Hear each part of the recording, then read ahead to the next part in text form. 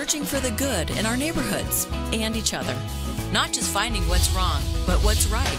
A true reflection of Cincinnati. Find the good in your mornings. Good Morning Tri-State.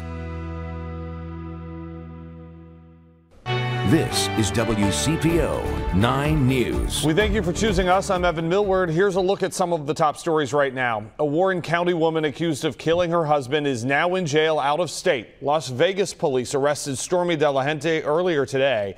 She's accused of murdering her husband, Roman Rashupkin, on July 6th at the Mallard Crossing apartment complex near Loveland. Deputies aren't yet saying how he died. De La Gente is being held in the Clark County Detention Center until she can be extradited back to Ohio. Forest Hill School District students will return to classes 5 days a week this fall. The district approved its return to learn plan Friday night.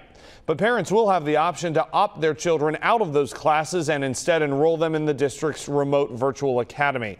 Parents can also choose a blended option between traditional in-person classes and remote learning. A popular Bond Hill family restaurant's managing to expand during this pandemic. Sugar and Spice had a grand opening for its Over the Rhine Pendleton location Saturday. You'll see some new safety features in the old Joe's Diner there because of the pandemic.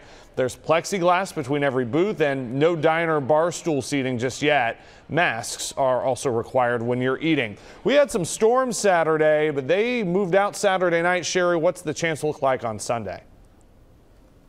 Well, Evan, we're going to see a cooler night with those temperatures in the mid 60s, the upper 60s, but those showers and storms are going to roll back through probably closer to daybreak, and by about maybe the 7 or 8 a.m. hour, it's possible we could be seeing another round of those storms. And this, if it comes this early, should move on out rather quickly during the afternoon. And we won't be totally left without chances of rain during the day on Sunday. They'll be more isolated, I think, and start to decrease as we go through the day. So with that in mind, we'll start our temperatures off in the 60s and we end up in the lower 80s.